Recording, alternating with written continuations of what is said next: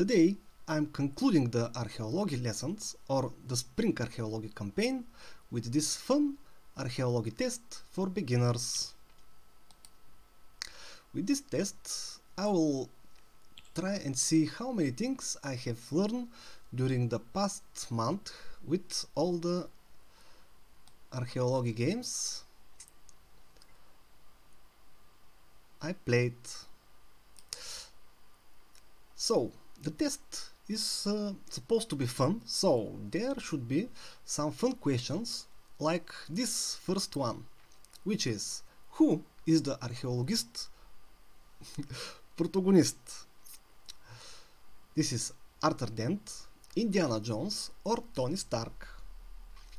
Now, if we have watched movies, we should know that Arthur Dent is a hero from the Hitchhiker's Guide to the Galaxy, and Tony Stark is the Iron Man. So it remains our favorite archaeologist hero. This is Indiana Jones. Second question. The science of excavating fossils prior to the Holocene is called, and this is now harder, but let's see. Osteology is the science of bones in general. Geology is the science of earth, and it remains the paleontology. Correct? So, next question. The science of understanding humans is called, and let's see, this one is stratigraphy, osteology or anthropology. So we know it is not osteology, and we know that this is not a stratigraphy. So stratigraphy is more a geology branch, so it remains the anthropology. Okay, right? Next question. How old is the first human settlement? Let's see. This is 400,000 years.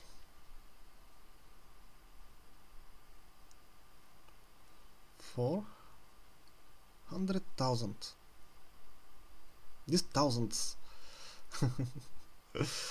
Well, that shouldn't be it, because as we know from previous games, is that this is the time when Homo sapiens appeared. But these first humans, they lived in caves, so there shouldn't be any settlements yet. And when actually Homo sapiens appeared, according to the Darwin's theory, that recently I see a lot of people that argue about Darwin's theory. But it is fun, because if something doesn't affect the future, why it is so dispute? Well, it's a good theory. I like it. It fits, and it gives future a good potential to say that. So 10 years is 10,000 years is too little period. There have surely been settlements there, like the first world wonders are, well, not that much, but 400-600 years. So it is the second one, 125,000 years. Next question. Where is tomb of Khufu located? So let's see. Machu Picchu is part of the Inca history, and Khufu doesn't sound like an Inca king, like, let's say, Pachacuti.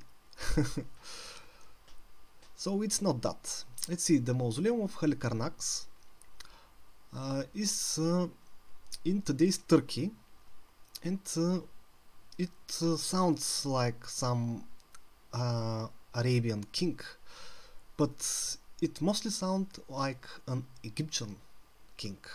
So I will choose the Great Pyramid of Giza. and I'm correct. So, next question. Where is Thracian treasure found? It's, let's see, America, China, and Europe. This should be just known from previous games that the Thracians have been tribe in Eastern Europe. Okay, next question. Well, I'm keeping this outfit for now. Objects, one of interest to the archaeologists, are called gadgets, items, artifacts. Well, we all have some gadgets rolling around in the house. Item, everything may be called item, so this is artifact. And this leads us to the next question. This is artifacts which have exceptional beauty, usage and desired by people. No place for all questions are called, and that should be antiques. Well, my school mark grade is rising, and until I'm done I plan to have an A mark. So let's see. Question 9. Which is one of the earliest systems of writing? Cyrillic, cuneiform script, or ASCII2 code? Let's see. Cyrillic shouldn't be it. It is an Eastern language. Cuneiform script sounds like the correct answer, and ASCII2 code is used in today's programming. And we will look at some interesting informational technology lessons later in this year. So we are choosing cuneiform script. Next question. The astronomical configuration of ancient monuments maybe is part of what? Geology? No. Archaeoastronomy? Sounds like it. Is stratigraphy? Not stratigraphy, so this is archaeoastronomy. Next question. So those questions are from the excavation games. Most medieval weapons are found around battlefields, Precambrian rocks, or 20 to 55 miles below the surface. The obvious answer is the battlefield sites. Next question. This is a question from the marine archaeology. Titanic's sunken remainings are located in, let's see, Indian Ocean, Pacific Ocean, or Atlantic Ocean. Now, it is definitely not one of these two oceans.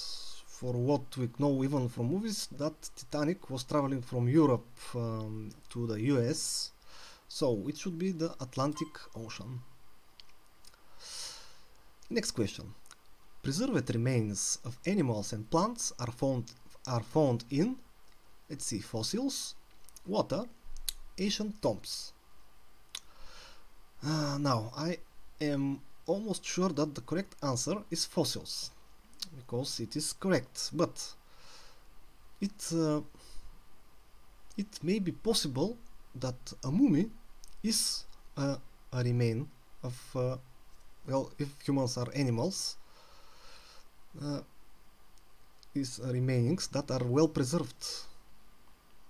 But enough thinking. Let's use memory. So, next question.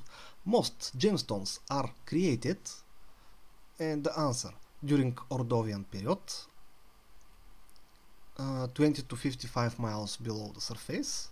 which is the correct knowing from the games, and places with low pressure. Now this is not the last answer, because actually gems need high pressure and not low pressure, and it is pretty probable that some gems may have been formed during the Ordovician period, and why not? But this is the correct answer. 20 to 55 miles below the surface. This is a sure answer. So, question 15. Which is the era ruled by the dinosaurs? And that now everyone should know. This is the Mesozoic era, the era of the dinosaurs. Next question is about the eras again, which is the era ruled by the fishes and marine species. So we now exclude Paleozoic era, and we remain with the Cenozoic and the Paleozoic era. And we know from previous games and lessons that the Paleozoic era is the first era where the world was most on one big ocean, and there were a lot of marine life. And next question, the branch of geology which studies rock layers is called, and this is stratigraphy, because excluding method, it's not anthropology, it's not osteology, so it is stratigraphy. And the last question, which is the era ruled by the mammals?